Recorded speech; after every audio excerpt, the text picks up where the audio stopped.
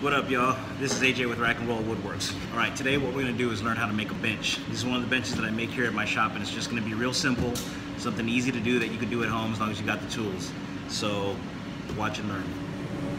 All right, so the first thing you wanna do is go to your local big box outlet and get yourself a 2x12 piece of wood. I usually go to Home Depot for these and get a Douglas fir piece of 2x12 at 8 feet, which is just about the right size because that'll give you the bench, top, and the legs as well. So next thing you're gonna do is you're gonna cut yourself a piece of 2x4 and you're gonna cut that to 4 feet. The reason I do that is because I'm making a 5-foot bench, so I usually cut down a foot of 2x4 to be the break for the centerpiece of the bench. So I already cut it, but I'm just standing by the saw to make it look like I was gonna do it anyway, because that's what you should be doing. So go cut 2x4. Go on. All right, so now you've cut your 2x12 to 5 feet, which is gonna leave you a 3-foot piece, a 3-foot piece, which are gonna be the legs to the bench that we're gonna make. You've cut your 2x4 to 4 feet, or a foot less than whatever size bench it is that you're gonna make, okay? Now the reason you're gonna do that, I'm gonna show you here in a second. When you have your 2x12, you're gonna cut, in this particular case, I have a 5-foot bench and I had an 8-foot piece of wood. So that left me with 3 foot. I cut that in half and got two 18-inch pieces of 2x12 to make the legs. And the legs are going to be made as so.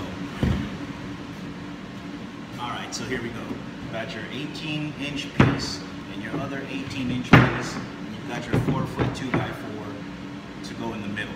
The reason you have the 4-foot 2x4 in the middle is to make a stringer in between the bench so that you don't get movement side to side. And if you're a little bit bigger, yeah, well, you just don't want that. Okay, so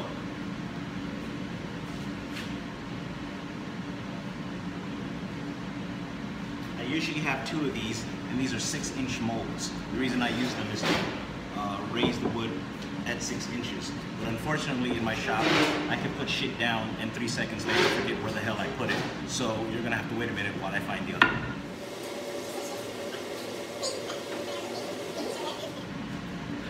All right, so I found the other one. So 6 inches, 6 inches.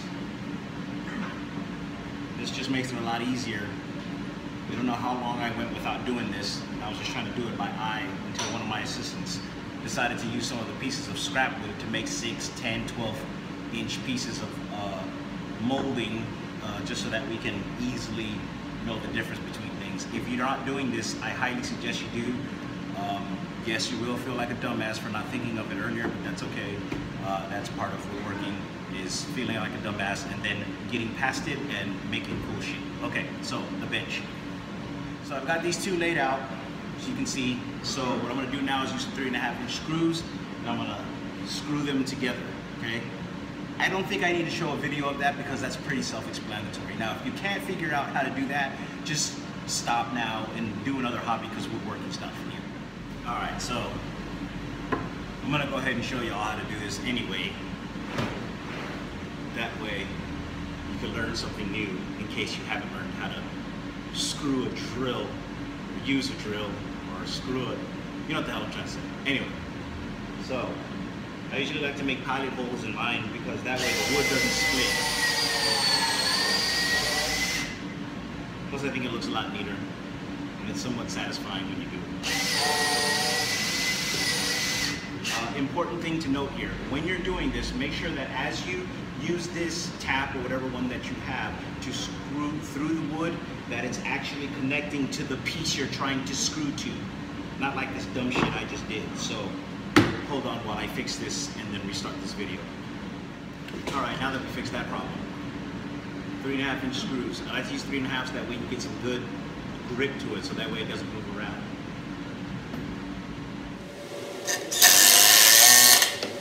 Okay, now I'm gonna take these 6-inch pieces off. You don't need that shit anymore. Now you have your base for your bench. See? Now all you gotta do is take that 5-foot piece that you cut earlier and put it on top, and then you have a bench like this. All right, so now you got your frame right here. Okay, we've already been through that part. It's gonna be your bench. There, so y'all can see it. Here's the bench top. So like I said, I cut it to 5 feet which looking at this video now makes me realize how very freaking short I am. But here's the bench top, okay? So all you gotta do now is just take the top, whatever length that you cut, and then put it on top of what we just made.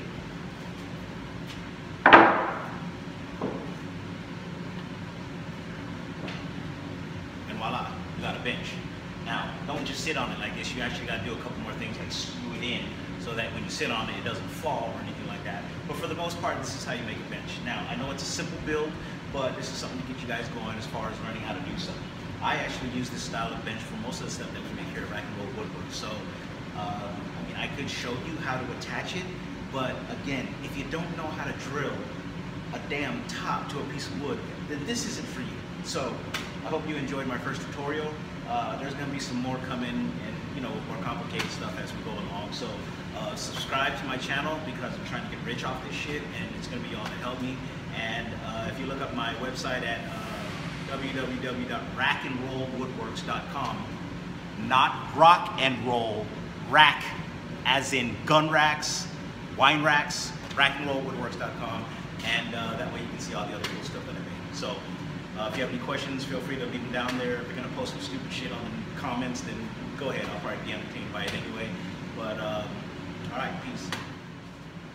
One more thing, you may want to stain it. I mean, they're nice like that with just wood, but go to Home Depot and pick yourself out a stain, color it. You could do some shabby chic stuff, whatever you want, but yeah, you want to do that too. So on this particular one, I actually use my Lichtenberg device.